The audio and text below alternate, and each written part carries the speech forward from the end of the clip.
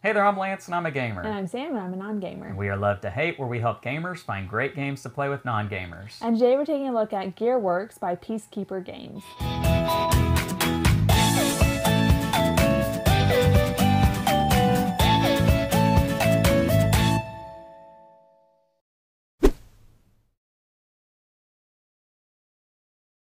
Gearworks is a game that's been around for a few years now, and Piecekeeper Games was kind enough to send us a copy of this one. And this is just the sleeve, the box sleeve for the game, so I'm going to set this off to the side now.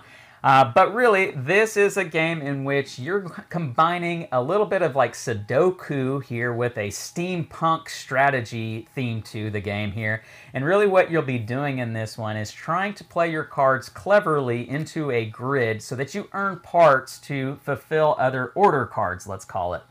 A little bit abstract with this one. Makes more sense when I show it to you down on the table. So why don't we go down to the table and where I'll do that, teach you how this game works, and then we'll come back and share thoughts on it as a gamer and non-gamer. All right, I have Gearworks on the table. Let me show you this Sudoku Steampunk game. Now, with this game, you do have a player mat, and this is an upgraded component, so you may not have a player mat in the game that you play with. And you can play without the player mat, as you're just going to be placing these cards out here in this grid, as you can see, in a 5x5 or a 5x4 grid, or a 4x4 grid if you are playing a solo or two-player game, as denoted by this icon right here. You won't be playing with this column over here. But this player mat is really nice, and it helps organize everything in the game. You do have these chunky wooden tokens that are going to be a vital part of the game, as well as these cardboard tokens that are on the outside edge of the board. You do have some cards, and you have some lightning bolt wooden pieces. These are called sparks. We'll come back to what those do here in just a minute.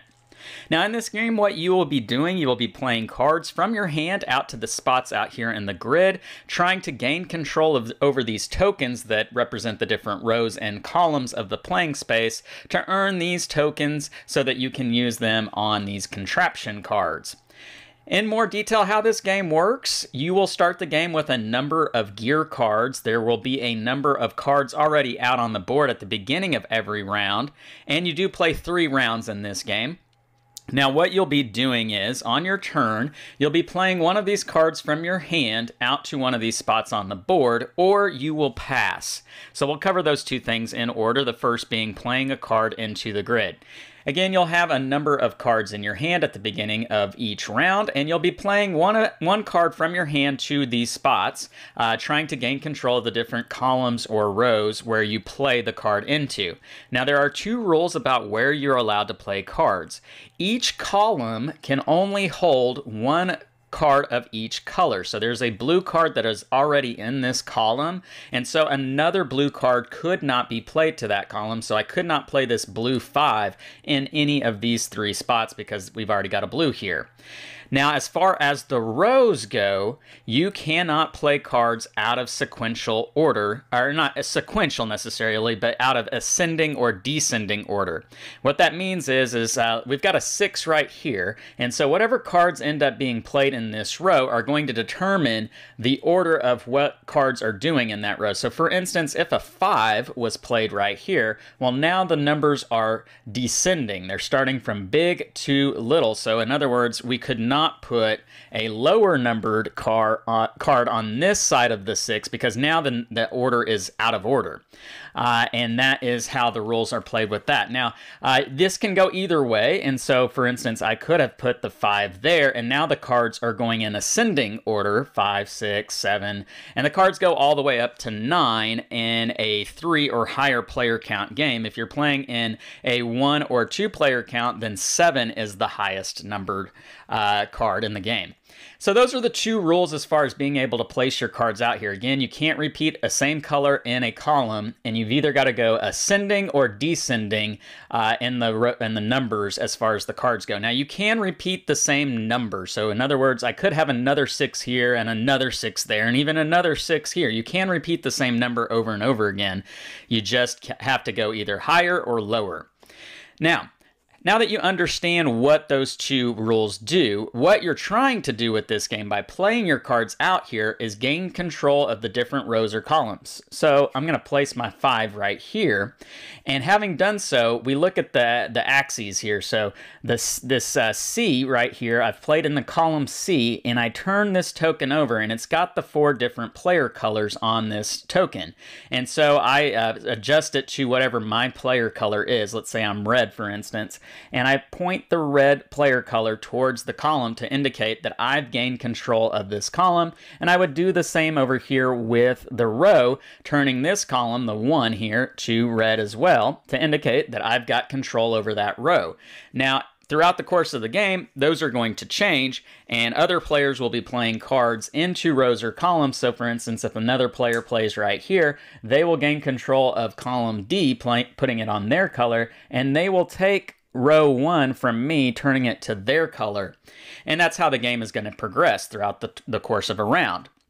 Now, again, you can choose to pass on your turn. So if you don't want to play one of your cards, you want to slow play the round, for instance, you want to see how the board starts to develop and who's trying to gain what rows or columns, you can pass. Now, if you pass, though, you are passed for the rest of the round unless you spend a spark. If you spend a spark on your turn, you can re-enter the round and then be able to do whatever action you want to do. And you could pass on a future turn and then spend another spark on another turn and re-enter the round. You can do that multiple times. The catch is that if everybody in the round has passed, then the round is over. And you won't be allowed to then re-enter the round because everybody is out of the round. So you do have to be careful about when you do that if you're confident that there are going to be at least one other player that is continuing with the round. Otherwise, the round is going to end.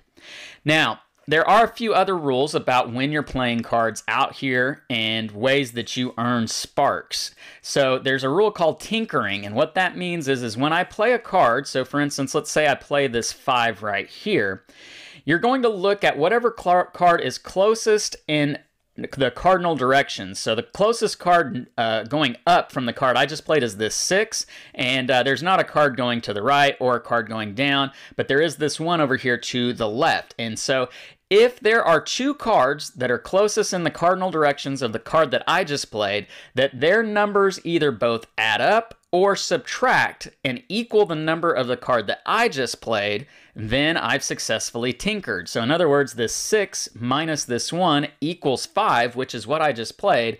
So I tinkered and I got a spark. So there is going to be a little bit of addition or subtraction in tinkering and playing cards cleverly to earn these spark pieces. Now, you can earn spark by also discarding any 2 cards from your hand to the discard pile, and you would earn spark when you do that as well, but you're limiting the number of cards that you have in hand, and if you don't have any cards, then you're going to have to pass and be out of the round for the rest of that round anyhow. Now, you can also spend spark to play cards on top of other cards that are already out here on the board. If you spend 2 spark, you will then be able to do what I just talked about there, and that is allowing you to play on top of spaces that already have cards. You do still have to respect the same rules as far as ascending or descending and whether there's the same color in that column, but that will let you be able to gain control of that row or column. Now, the whole idea here is that at the end of the round, when everybody's passed, you'll look and see which players control which rows or columns and award those players the pieces that match for those rows and columns. And what you're using those pieces for are trying to fulfill these contraption cards. You can see here this one requires part C and part 3. And so if I had gathered those 2 parts in the same round, then I could spend them on this card, and that would complete that contraption. And when you complete contraptions, they're going to get you 9 points at the end of the game. If I only had 1 piece, then I'm only going to get 4 points at the end of the game. There's not the ability to put to partially complete it on one round and then hold on to it for the next round and get the other piece to use in the next round. You have to do these cards in one round. So if I don't have both pieces in the round that I'm starting it, then I'm stuck with only partially completing it for 4 points.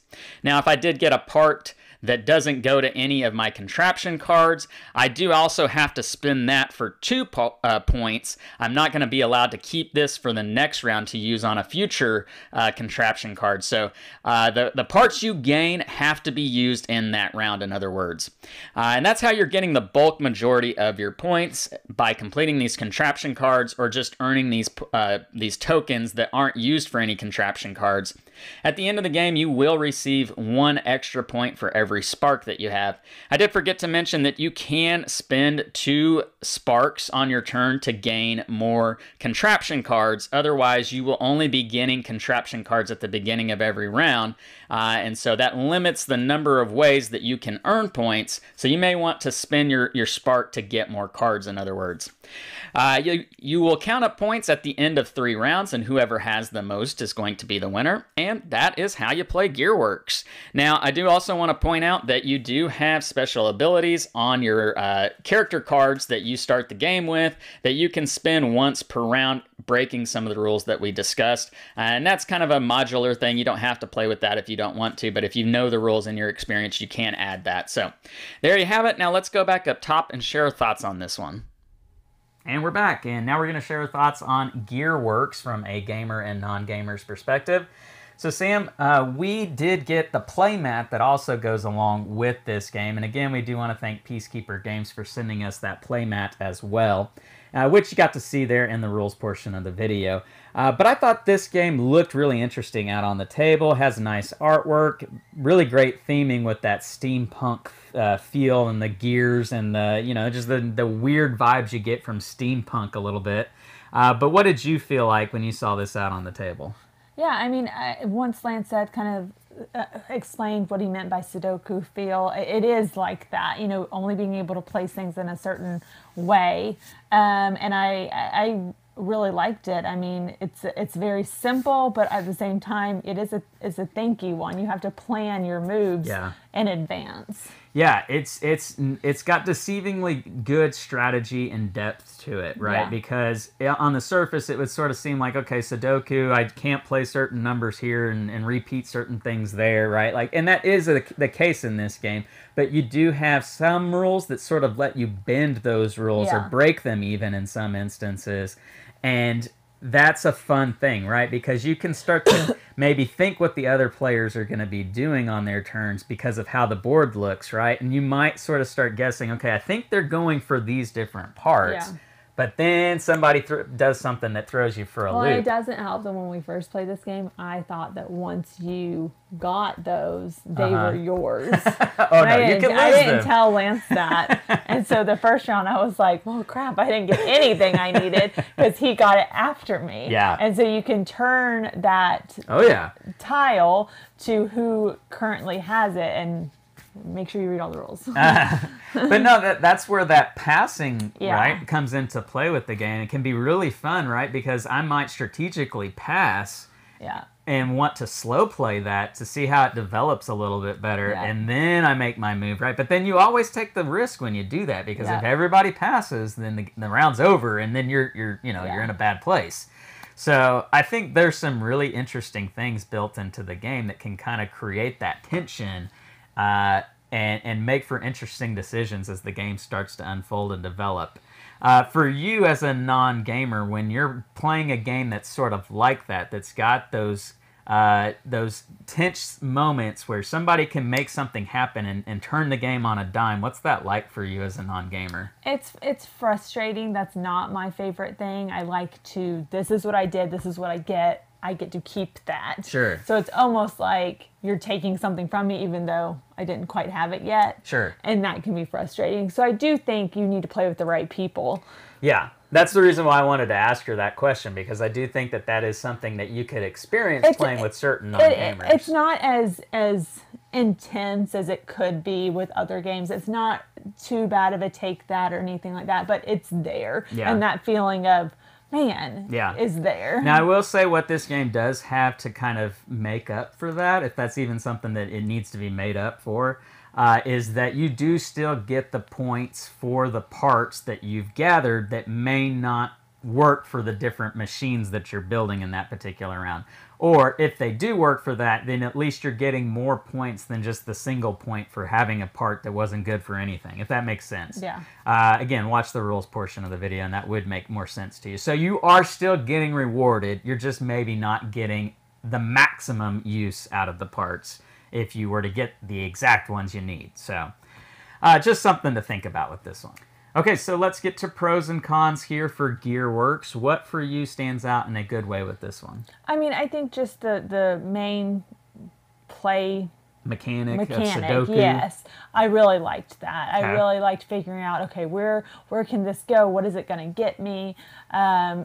And that it was thinky without being too impossible. And so I think it's a good line for non-gamers. Yeah, good little level of depth Yeah. that can work well for both gamers and non-gamers. Yeah. I would agree with that.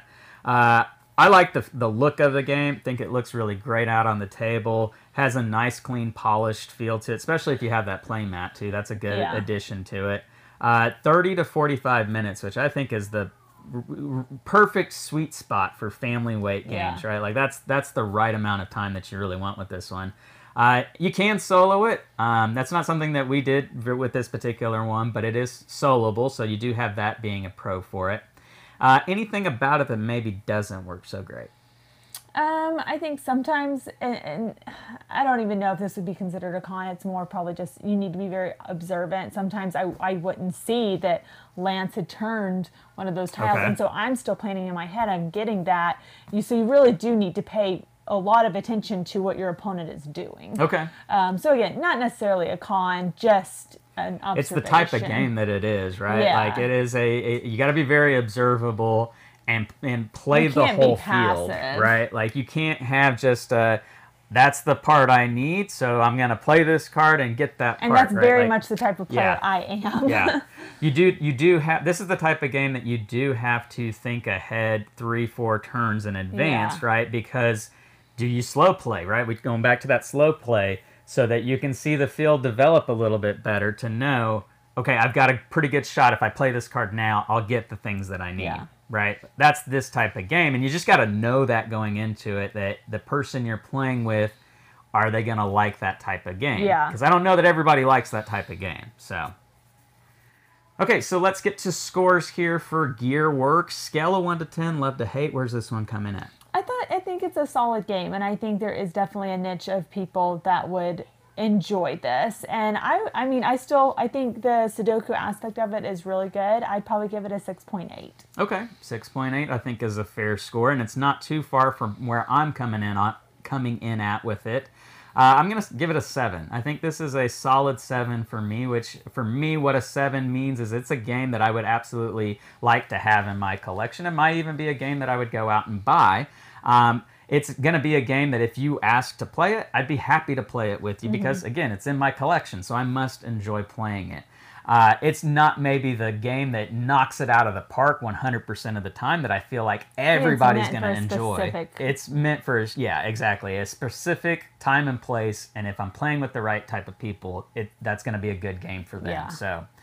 The game is Gearworks. It is from Piecekeeper Games. Leave us some comments down below. Let us know what you think about this game. Make sure to like and subscribe and push that bell button so you get notifications of all our new content. I'm Lance. I'm Sam. And we are Love to Hate, where we try to bridge the gap between gamers and non-gamers. We'll catch you next time.